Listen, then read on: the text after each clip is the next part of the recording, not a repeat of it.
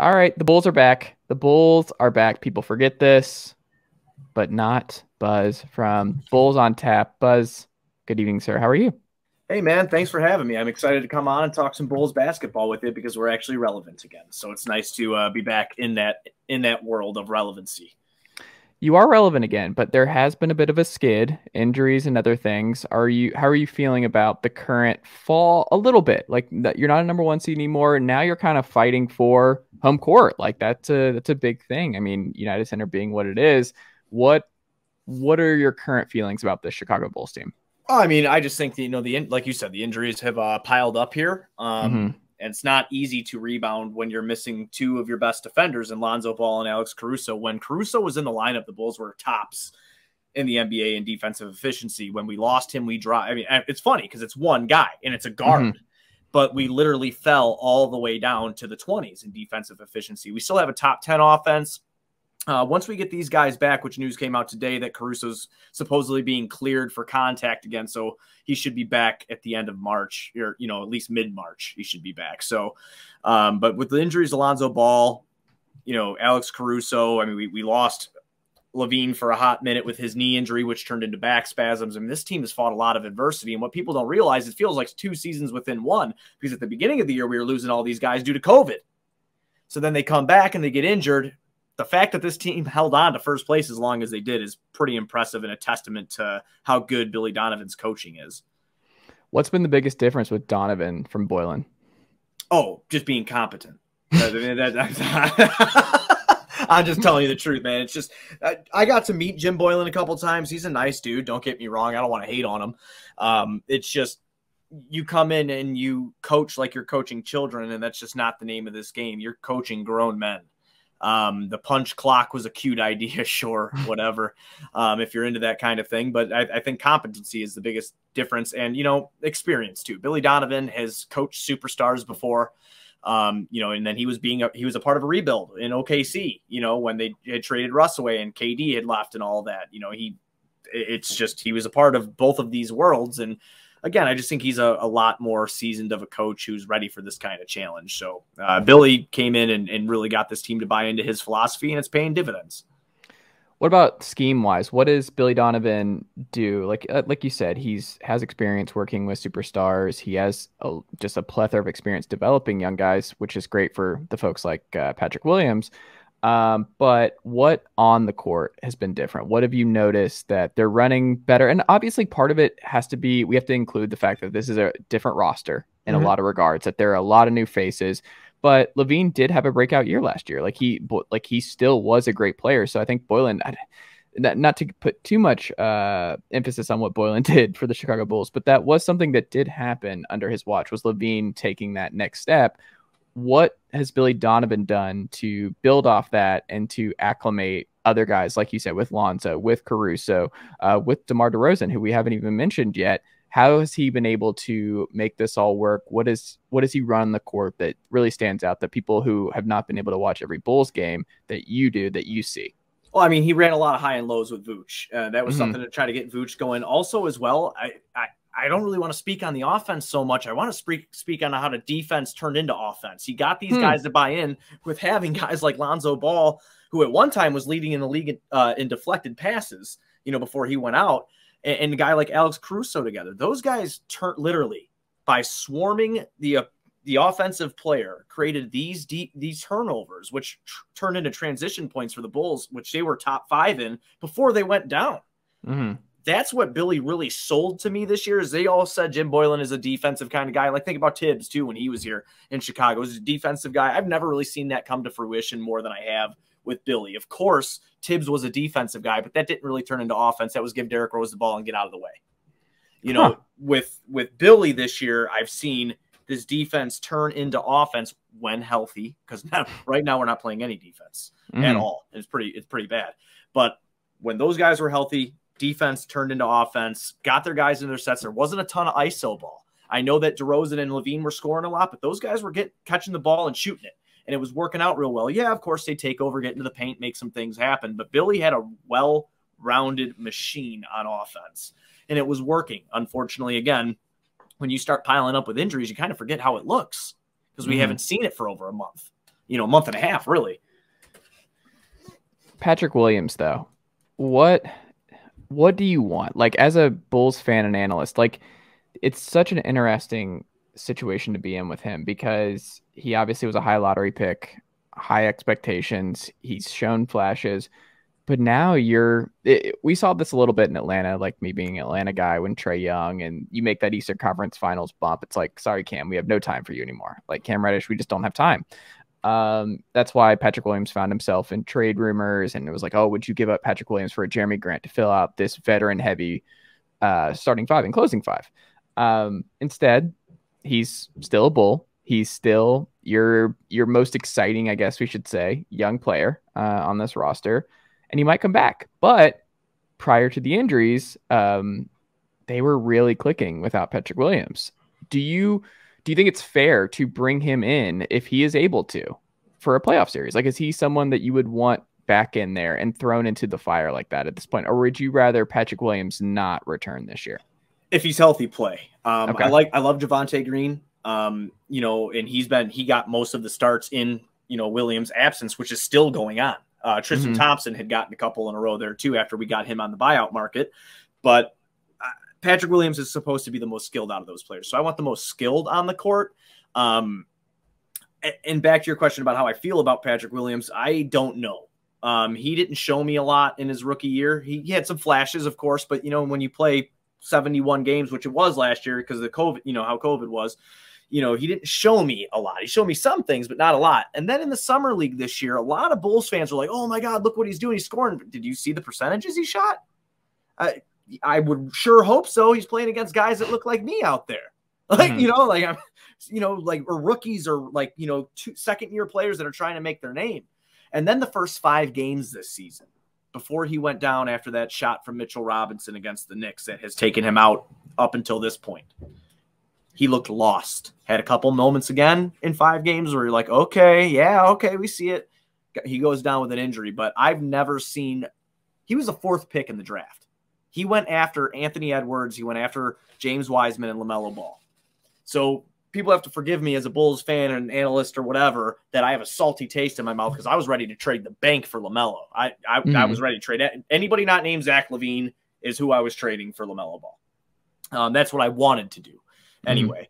But, there was just that drop off there. And if Patrick Williams ends up working out, he ends up working out. But right now, I don't see it personally as a Bulls fan. I don't know what's there. But again, in fairness, I don't have a lot of film on him to be able to see what he could have done this year. Maybe he would have broke out of it and found his place in this new offense. He did kind of go through a total team transformation from year 1 to 2. So he could be great. He might not be able to, but the most exciting young player on this team, I don't think is Patrick Williams. I think it's Ayo Dosunmu. Okay. So that's my... Well, it's I guess he's exciting in a totally different way though, right? Like the kind of player that he is and what he can be. It's like Ayo just has a ceiling. Like he's like Patrick Williams, the theoretical Patrick Williams is significantly higher than the theoretical Ayo. And it's kind of like with DeAndre Hunter, where it was like theoretical DeAndre Hunter is fine. Like he's a good player. He'll play in the league for 15 years, whatever. Theoretical Cam Reddish is like Paul George. Like it's just a different. That's what I thought. Yeah. I'm with you. So, but the thing is, DeAndre Hunter is still a Hawk, and Cam Reddish is not. Right. Theoretical is only cool for so long. But with Ayo, he's just. I mean, he's obviously an Illinois kid, and he's just a great story in the Chicago area. But what has he done for folks that, because he's not a box score guy. He's not someone you can just look at the box score and understand why he's plus 11 on a random Tuesday night. Like he is someone that you have to watch the entire game to understand how he's affecting it and what he is doing. Who would you compare him to that you've seen across the league to this point? And what have you seen that just has been like, okay, this dude's a player and he's actually should be in our long-term plans? As far as the comparison goes, like my old man likes to say he's Patrick Beverley with a jump shot with the way that he plays defense, and Patrick Beverley's another Chicago guy. So, I mean, that's kind of cool. That's what he likes to say. As far as watching him on the night, on a nightly basis and things that he does that impresses me is we have to understand he is a 2nd round rookie. He was robbed of the 1st round. I believe that. I watch a ton of Illinois basketball, not just because I'm from here. It's just because, I love college ball and Illinois is my team, whatever. But I mean, he was really good there. And there's a reason he was Big Ten Player of the Year. You know, there's a reason for that. This year, with the injuries that came from this team and how he was thrust into this rotational spot and then all of a sudden the starting spot and what he's done with that, he's got like 3 or 4 double-doubles to his name as a rookie. He's playing alongside guys like DeMar DeRozan and Zach LaVine, helping them win ball games. And he's doing the things, little things, that Lonzo and Caruso kind of did too by playing that defense. He's obviously not as good as them yet, and maybe he will be one day. Another big thing about him too is I think that he was a really sneaky shooter for a lot of people, because Ayo was not, deemed a 3-point shooter when he was in college by any means necessary. And this kid is shooting 40% from 3 on 2.3 attempts per game. So when DeMar and Zach are getting their opportunities to work, Ayo's hitting his shots, and it's just working out for him. I know if you go down and you look at his numbers, 8.4 points per game isn't, sexy or anything like that. But if you go through his starting numbers, you'll see that this kid's actually a problem, and he could be a starter in the league. So I'm excited that we have him. Would Bulls fans be just devastated if y'all lose in the first round, like based on where you're sitting right now, because of the kind of season that you've had, that you were in the number 1 spot for so long? Like, some people were like, oh, they can maybe be a play-in team. I imagine that before the season, Bulls fans were not expecting to be as good as you were right away. And you were just positive. You're like, it should be better, but we're not going to run the East for the majority of the regular season. And now the expectations get raised. And not to bring everything back to Atlanta, but this is something that happened this year with the Hawks, where you go to the Eastern Conference Finals when you're not supposed to, and then you have the season from hell, and now it's just like the sky is falling, and so no one's happy. There's not one happy Atlanta Hawk fan right now.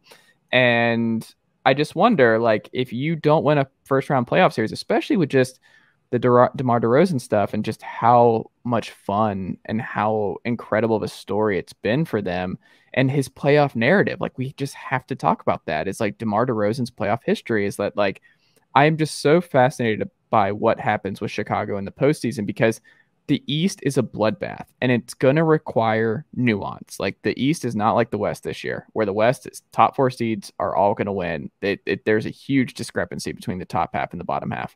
In the East, I mean, you have Brooklyn sitting there at the bottom. They're the play-in. Yeah, like that's the play-in, man. It's nuts. The Hawks could get in there, and the Hawks, with a healthy Hawks team down, like, no one wants to play Trae Young in a 7-game series. Like, they still don't want that. I just think there's going to require some nuance if they do go down to like a red hot Boston team, or if Philly falls down a little bit, or I mean, Cleveland in a bloodbath series. I think Cleveland would probably hurt the most if they were to lose a first round series. But I don't know what is your perspective, and what are the fans' perspective about that possibility? Total disclosure, I'm a homer, like, to the max. So I thought that they were going to be way better this year. Listen, when you have talent like Vucevic, DeRozan, and LaVine on the court after LaVine's year last year, and the DeRozan hate was misplaced. Go look at his numbers in San Antonio. Dude was doing things over there too. It's just was on a big scale. He didn't have a ton of talent around him. Mm-hmm. It is what it is. It's just the truth. I didn't think he'd be a superstar, though. I'll tell you that. Like, he has played like a superstar for a majority of this year. So I thought that they would be good. I thought that they were definitely a top 6. I did not think they were a play-in team. And even putting the homer aside, I really thought that, looking up and down at the roster. The only thing that bothered me about the Bulls was size, and that is still plaguing us to this day. Is the lack of size on the team in its entirety. As far as getting into the playoffs and a first-round exit being a bad thing, well, yeah, I mean, that would suck for sure. That's not ideal, but at the end of the day, we haven't been there since 2017. This is good experience for younger guys that are on the team. But then you also have, like, that's like the good, angel on your shoulder. Then here's like the demon on your shoulder. It's like, wow, this sucks because Vooch is getting older. DeRozan's getting older. You don't know if you're going to get another season like this out of DeMar DeRozan again, because, again, I think he could be good next season. Do I think he is going to be great within MVP consideration? I wouldn't put money on it. Let's just say that. So I don't want to say a first round loss would be a total disappointment, because, again, Zach has never made the playoffs before. We do have a young team, kind of. So it's just, as a fan, I would hate it, because I love that atmosphere of being at United Center. Being a season ticket holder is nothing else. Like, it's like nothing else. It's just being at United Center when the Bulls are winning. But I wouldn't want to go play in traffic if they got, if they got bounced either. I understand the trials and tribulations they went through this season, and it's hard to rebound from that no matter what kind of team you are. And I am in the minority of Bulls fans, I think, or maybe it's not the minority, maybe it's split down the middle and half, that I don't think we have a true superstar on the team. Mm-hmm. I think that we have stars on the team, and there's a distinct difference. I'm sure you know this. You have a budding superstar on your team. Mm-hmm. You have a guy like Trae Young that can go get you 40, 12 assists and 4 boards, and he can do it while shooting 46% from the field and like 38% from downtown. You have that guy. The Bulls don't have a guy like that. So everything needs to be clicking for them to make a deep run. It can't be this guy is struggling. That can't happen. If it happens, it ain't going to work. But right. I fear that that's the problem already, dude. Honestly, Che, that's the problem, is because Zach LaVine has said he's only at 70 or 80% right now. Bulls ain't going anywhere if that's the case. Well, now I'm curious. Chicago, this is a sidebar, and then we'll wrap up with DeRozan. How would you rank, when they're all at their best? You got the Sox behind you, Sox, Bulls, Blackhawks, Bears. In terms of atmosphere, for folks who have not experienced that in Chicago, how would you rank them in the building? Oh God, that's tough, man. That's a fun conversation to have, though. I would have to say that Soldier Field, when the Bears are killing it, is that'll rock you to your core, man. Honest to God, this is a football city. Yeah, I'm a Bears season ticket holder as well. So I mean, it's just that's what it's a football city. Even though they're not my favorite team in the city, I mean, I love the Bears, but I hate them so much because they hurt me constantly. But that stadium is rocking. The United Center was selling out even when we sucked. Right. And was always at number one. Yeah. Yeah. And was always rocking. So I would have to say that. And then the White Sox, I would say they have the most devoted fan base, even though it's small. It's very small. It doesn't sell out the stadium. It's very small. But that fan base, I feel like, is the most passionate about their team. Honestly, it's very, very odd. As far as the Cubs, I won't talk about the Cubs because I'm from the South Side, so I can't do that. But yeah, I would definitely say it was Bears, Bulls, Sox, probably. So Blackhawks nowhere to be found. I guess when they were winning cups, though, man. Yeah. When I was a kid, I'm 30. So when I was a kid, they weren't even on TV because the dad wouldn't put on home games. He wanted people to go, whatever the first Wirt's name was. Yeah. So they were not big. Obviously, when they started winning Stanley Cups, that completely changed. But it's not a hockey town here. It's never been a hockey town. It's not a hockey town. But when they were winning, of course, they had support. So, yes, it was rocking at the United Center for that, too. But I wouldn't say the Blackhawks, for most of my childhood and my adulthood, they weren't really very popular until they started winning them Stanley Cups. So, I don't know how you do the Bear stuff in November, December. I don't know how you sit outside for 3. The Chicago cold is a different type of cold. Oh, yeah, it hurts your face. So you don't even you're being from Chicago. You don't get used to it. You don't get used to the Chicago winters. Oh, I mean, dude, it's terrible. I mean, I'm not gonna lie to you. I mean, everybody's like, oh, it's bear weather. No, dude, bear weather sucks. It's cold. It hurts. Everything hurts. But I do have that mentality, though I'm not used to it. Like this year, for example, there was a game where it was -10 outside. We got in the car. We drove down there at 6 a.m. Game started at noon. We got into our lot. We tailgated. We grilled up food, drank some beers, and then head into the stadium, froze to death. We lost, and then we went home. But, I mean, it sucks the whole time you're out there, but it's fun because you're with your friends, I mean, it's just – I would definitely recommend doing it once because just to try it out. But, yeah, it's just dress warm. Yeah. How many layers are we talking here? I'm a skinny dude. I'm a runner, man. I think I would need 9 to 10 layers. I think I'm the bubble boy at that point where I'm just, I don't know how else I could do it. I might die. It's probably, 3 pairs of socks with those little hot hand sticky things that you could stick on the bottom of your socks. Do those work? I've never used them. Yes, they do, dude. Yeah, they really do. I've used them snowmobiling before. I only went snowmobiling twice, actually. And I used them both times. My feet were great. So I did it at the game, and it worked.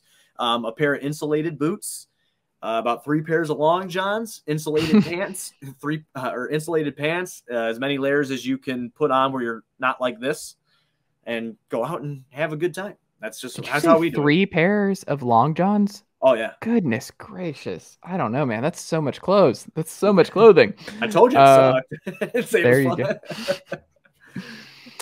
We'll end on this. DeRozan, though. Yeah. MVP type season. Yep. For someone like you who've watched every game, what has he done that's transformed this Bulls offense, that's led them, especially in Levine's absence? What has made this season so special for DeRozan, for you and for Bulls fans? I want to say for Bulls fans, it's the chip on the shoulder mentality. Listen, DeRozan has kind of had a rough time after he got traded from Toronto and Kawhi went there first year. Kawhi's there. What do? They win a title. Yeah. Then he gets banished to San Antonio for a little bit. Doesn't really go the way he wants it to go. He's not getting recognition there. I feel like a lot of chip on the shoulder type stuff with DeMar DeRozan. So of course that this city is going to embrace that. You know, Chicago's blue collar, tough people. You know, that's what they say. You know, and a lot of the fan base embraces that. Him coming here, though, I think is a lot bigger than what he did for Chicago. I feel like it's kind of like what he did for the league. I mean, he brought the mid-range back, man. Like, he made that cool again to take a midi, because when Boylan was here, back to him, and I'm not sure how familiar you are with this, he told Kobe White, who is our backup point guard, he came out of North Carolina. I'm sure you already know that. But he told Kobe White, at the rim or behind the perimeter, no, I don't want a mid-range shot out of you. You changed that whole kid's game when he did that. So something like DeRozan coming out and averaging 28 points a game while he is like shooting under 2 3-pointers a game. And he, you know, it's amazing. He's shooting 50% from the field. He's just completely had a great season. I wish I could tell you what brought it out of him, but maybe it is the chip on the shoulder thing. Because DeRozan hits a lot of tough shots. If you watch a Bulls game, like I will yell at the TV. I'm not even. I'll be like, dude, why are you Kobeing on him right now? And it just goes in, and you're like, okay, well now I can't really be mad about it because it went in, and just consistently over and over again.